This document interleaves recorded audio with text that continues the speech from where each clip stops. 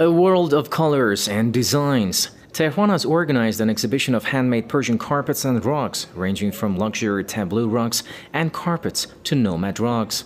Carpet weaving is undoubtedly one of the most distinguished manifestations of Persian culture and art, which dates back to ancient Persia. All the best Persian carpet producers have gathered at this exhibition to offer their artworks. The handmade carpets are mostly made of silk and wool.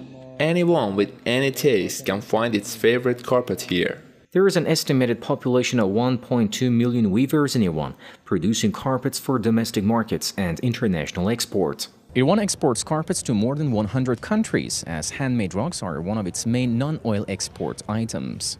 The United Arab Emirates and Germany are the main destinations for the Persian carpet, followed by Japan, Lebanon, and Qatar. As the largest producer of Turkmen's rugs and carpets, we export mainly to the liberal states of the Persian Gulf as well as European countries. The main feature of Turkmen rugs is that they are woven in parallel, and the choice of colors is unique. The designs of Iranian carpets are copied by weavers from other countries. Iran is also the world's largest producer and exporter of handmade carpets, producing 3/4 of the world's total output. Iran, and especially the city of Tabriz, is world famous as the capital of carpet. The number of designs, a variety of colors, and the use of materials like wool and silk have made Persian carpets so unique and exquisite.